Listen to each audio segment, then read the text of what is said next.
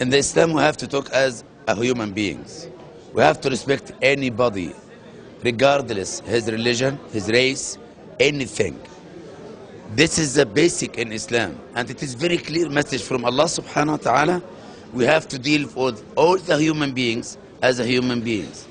Allah subhanahu wa ta'ala in his Quran many times mentioned that you cannot kill anybody in the human being. If you kill anyone in the world, this is as you kill everybody in the world.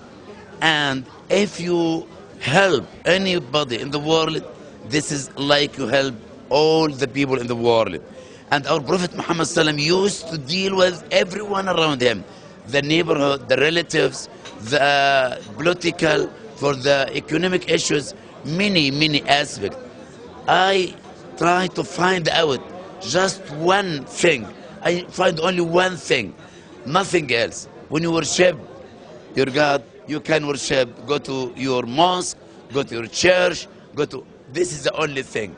But after that, we have to deal with each other for everything to make our world more in the peace and justice.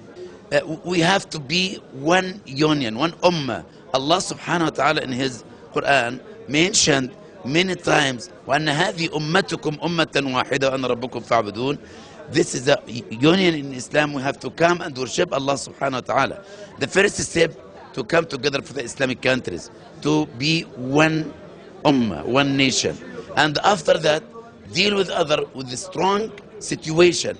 Now, every small country try to deal as I am the only nation, I am the only Muslim, I am the representative of Islam, and we get nothing.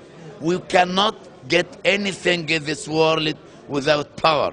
And the most power is to come together to be one union. Thank you for the TV A9, and I hope to tell the truth and try to bring people to come out, to cooperate with each other, to come to build the foundation of justice and peace in the world.